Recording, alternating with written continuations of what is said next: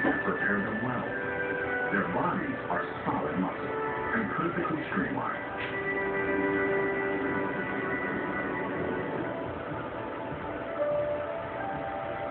The equivalent feat for a human would be jumping over a 4-story building.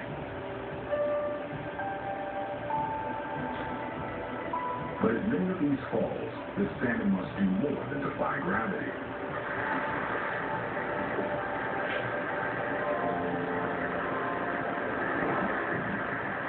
Seasoned bears know that this is where they can get their first proper meal of the year.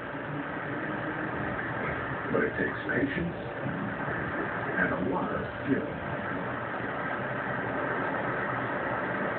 There's an art to catching a leaping sockeye salmon, and this young bear hasn't quite mastered it.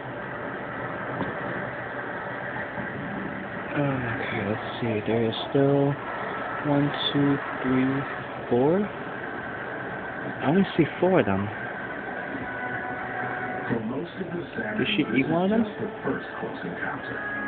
A bear that lies ahead. The mommy is all the way over here.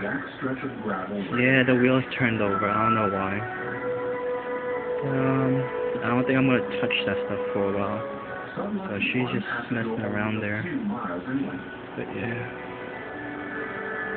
Those are the babies. You guys could barely just see that.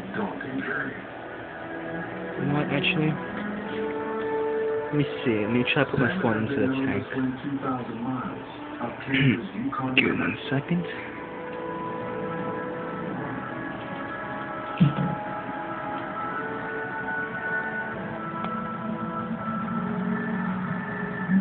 Yeah, you can't really see. It's not enough light.